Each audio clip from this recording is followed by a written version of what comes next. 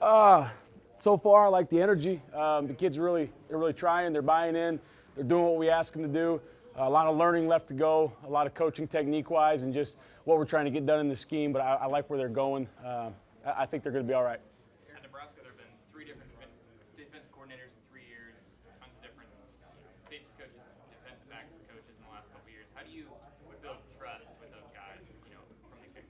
Well, I think that's a good question. I think you need to get to know these kids as people before we start, going too hard on them for errors and all that kind of thing. And I think our coaching staff is a really good teaching group.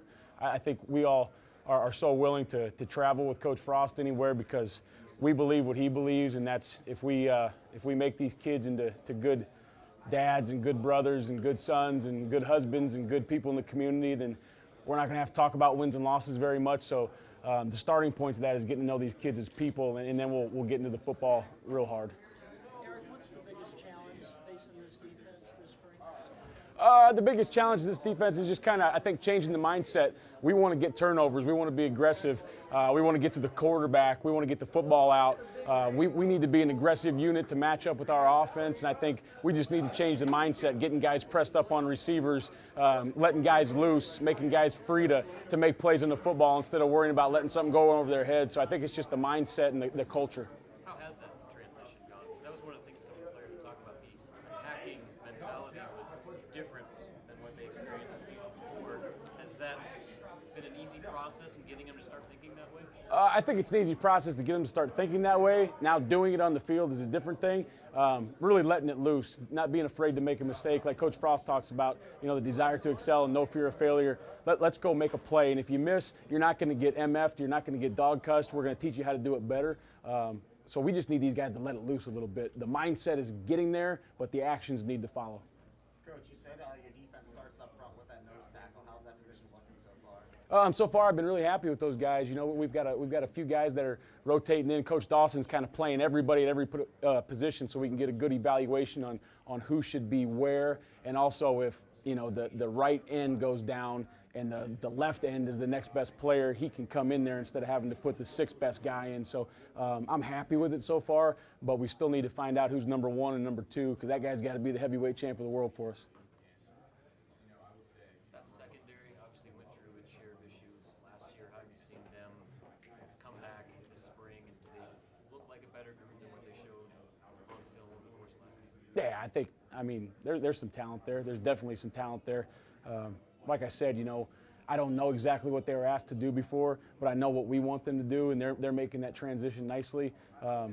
It's really cool to watch those guys. We got a couple picks in practice the other day. It was very, very cool to watch those guys get excited and get on each other's hats and understand that that's what this thing's about. We're going to be some ball hawks back there. A guy like Lamar Jackson, he was a high-profile kid coming out of high school, going through his share of struggles. Do you see the potential there for him to thrive in your style of defense with the aggressive way corners have to play? Yeah, I don't think the defense matters. That kid should thrive in any defense. He's got talent. He needs a little bit more physicality.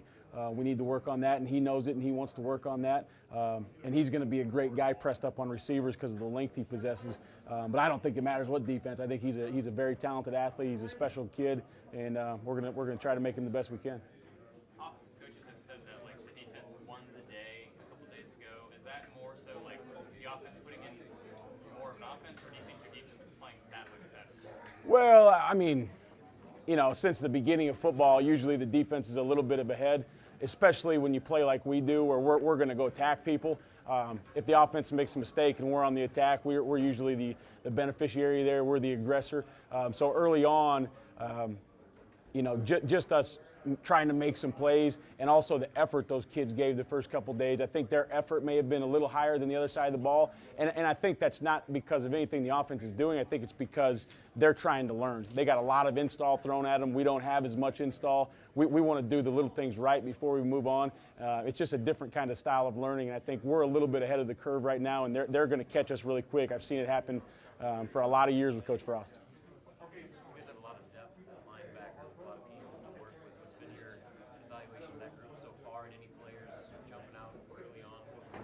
Yeah, I mean, there's a lot of kids playing really well. I thought Mo Berry did a nice job the last couple of days. You know, Will Honus has come in. He's swimming in deep water a little bit, being brand new to Division I football, Big Ten football, but he's done a nice job. Dedrick Young's done a nice job at that inside position. And then there's a lot of guys coming along right behind him.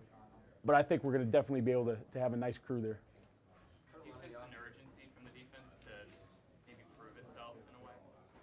I think there's a sense of urgency from the whole team to prove themselves. I don't think 4-8's where anybody wanted Nebraska football at, and I don't think these kids came here for that. So I think there's a sense of urgency to do it the right way, to be held accountable, to get this thing back where it needs to be. So yeah, I definitely think there's a sense of urgency from the whole team. I heard a lot of the offensive guys on Thursday talk about the benefit of going against your defensive scheme early on in spring ball and things like that.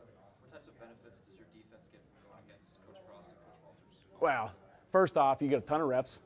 So we get a lot of reps for every kid on the defense. It's not like you're a third-team guy. A lot of places I've been, you're a third-team guy. You get like 3 reps of practice. Our kids are getting a ton of reps because of the speed they go at, number one. Number two, by the time we finish spring ball, there won't be a formation, there won't be a play, there won't be a motion, there won't be any kind of trickeration, there won't be anything we haven't seen. So when we get to the regular season, they'll be doing some crazy stuff, and our kids will go, no big deal, we saw that 10 times. Because they really stress out whatever defense you're going to play. They stress coverage, they stress the run game. So I think it's a really good thing. And a lot of times when you play against a traditional power I team, you learn how to defend it, but you don't learn those fine coaching points because there's not the quarterback pulling the ball. There's not the triple option aspect of it. There's not that RPO off of it. So our kids have to be really dialed into what they need to do every rep. Going against an attacking system like that offensively, how does it help you guys to be attacking on the opposite end? Well, it's like we talk about. They're attacking, we're attacking. If somebody makes a mistake on offense, it's bad news, and it's probably going to be a TFL or a sack. If somebody makes a mistake on defense, if 10 other guys get to the rock or play really fast, we're going to be okay. You know, we tell them all the time, it's like an effort, it's like a coat of paint, covers up a lot of rough spots. You know, on offense, one guy makes a mistake, it's bad news. So with us attacking and them attacking, we get the advantage a lot of the time. One or two more guys. Previous staff have talked a lot about Aaron Williams and his high football IQ. Just in this limited practice, what have you seen from him so far at safety? I definitely think that's the case. He understands football. No matter what the scheme is, he understands what we're trying to get done. He's the first one to make some calls in the coverage. I think he's got a high football intelligence, and I think that's really going to help him as we move on. He'll not only understand what his job is, but also what the undercoverage job is, and also what the offense is trying to present to us. All right. Thanks, guys.